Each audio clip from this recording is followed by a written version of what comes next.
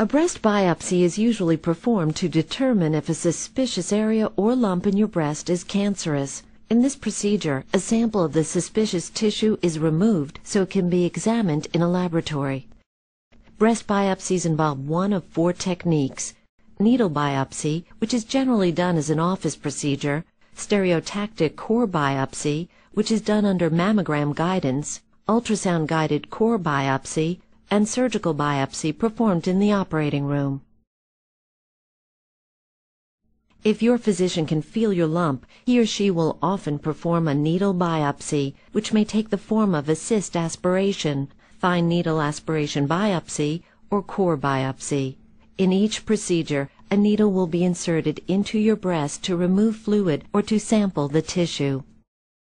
If your breast lump cannot be felt and is seen only on a mammogram or ultrasound, your physician may recommend a stereotactic core or ultrasound-guided core biopsy. For a stereotactic core biopsy, you will lie face down on a table with your breast visible through a hole in the table. Guided by a computer-generated mammogram of the suspicious area, your physician will insert a hollow needle into the breast mass and remove several small cylinders of tissue for examination. Ultrasound-guided core biopsies can be performed when your breast mass is detected on ultrasound. In this procedure, your physician will use an ultrasound probe to locate the mass and insert a hollow needle to remove several cores of tissue. Stereotactic and ultrasound-guided core biopsies involve removing a small sample of tissue with a needle. However, if a suspicious area detected by mammogram or ultrasound is not accessible by a core biopsy, or if your physician wants the entire area removed, he or she may recommend a surgical biopsy. Breast surgery is done in an operating room using 2 techniques: needle localization and excisional biopsy.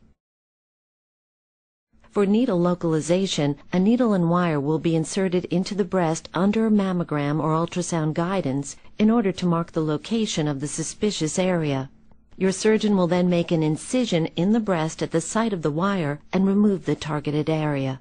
Even if your breast lump can be felt, your physician may recommend removing the entire lump rather than sampling it with a needle. Once again, your surgeon will make an incision in the breast and remove the entire mass. Surgeons will often also remove a small amount of healthy tissue surrounding the mass during these procedures. Surgical biopsies can be done under local or general anesthesia. The type of anesthesia should be discussed with your surgeon.